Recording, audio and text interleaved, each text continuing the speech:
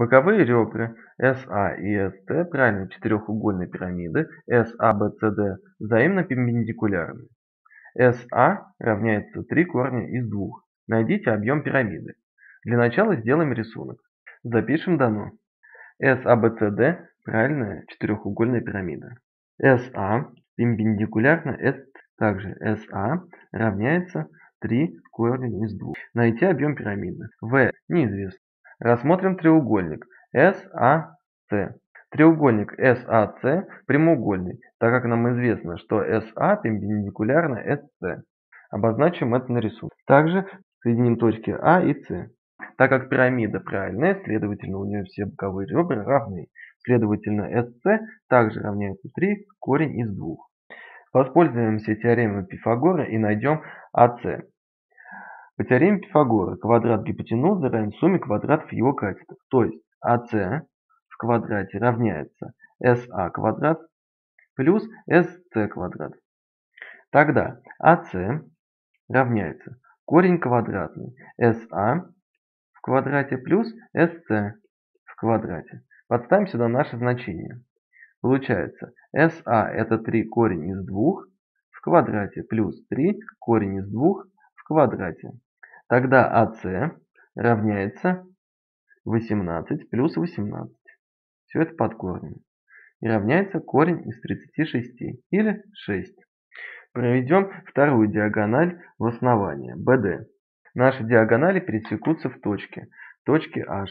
А так как у нас в основании лежит правильный наугольник, а правильный четырехугольник это квадрат, следовательно, точка пересечения диагонали делит их пополам. Тогда AH равняется HC. Отсюда следует, что AH равняется половине диагонали AC. 1/2 AC. Получается 1/2 от 6. Тогда AH равняется 3. Проведем высоту пирамиды CH. Рассмотрим треугольник ASH. Треугольник ASH прямоугольный, и для него работает теорема Пифагора. Квадрат гипотенузы равен сумме квадратов катетов. А именно, AS в квадрате равняется AH квадрат плюс SH квадрат. Найдем отсюда SH.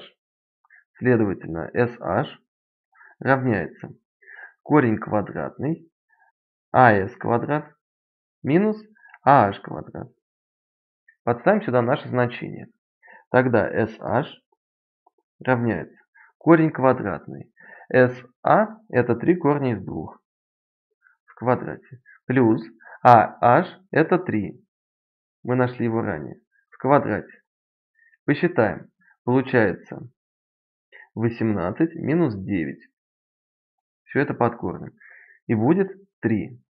Объем пирамиды равняется 1/3 S основания умножить на высоту h. Эту формулу нужно знать. Площадь четырехугольника равняется полупроизведению диагоналей на синус острого угла между ними. Эту формулу нужно знать. Тогда, чтобы найти объем пирамиды, найдем сначала площадь. Площадь четырехугольника ABCD равняется полупроизведению двух диагоналей. Так как это квадрат, то диагонали у них равны. То есть AC в квадрате. А угол между диагоналями равен 90 градусов. Тогда у нас получается 1/2 умножить на AC. AC это 6 в квадрате. А синус 90 градусов равен единице.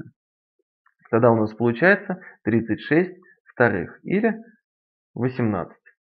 Найдем объем пирамиды. V пирамиды равняется 1/3 умножить на площадь основания, это 18, и умножить на высоту h. В нашем случае это SH. Равняется 1/3 и 18 мы сокращаем, это будет 6. А высота SH у нас равняется 3. И получается 18. Запишем ответ. Объем пирамиды равен 18. Задача решена. Спасибо за внимание. Не забывайте подписываться на наш канал и ставить большие пальцы вверх.